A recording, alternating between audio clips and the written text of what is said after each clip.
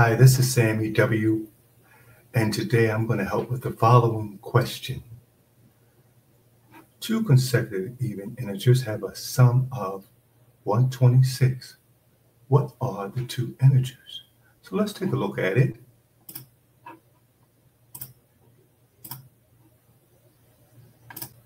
Okay, so with these problems, the biggest key is to visualize what we need. In this case, we have x, and the next number is the next even integer. So that means whatever that integer is, we're going to add 2 to it. First, I looked at this, and I thought it was consecutive integers, so I had x plus 1. But then when I look back, I saw it had to be x plus 2 because that would have gave me an odd number here. But anyway, we set it up as follows: x plus 2. These are the two consecutive integers. And the question said they equal 126. So that's our setup.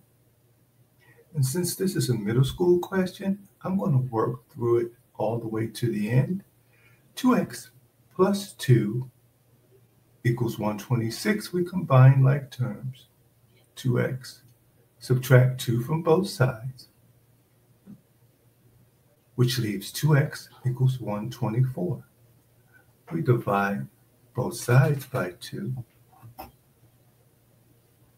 The 2's cancel on the left side, leaves us x equals 62. So that means 124 divided by 2 is 62. So that's our first integer. The second one we know is going to be the next even integer, which is plus 2. Verify that 62 plus 64 equals 126.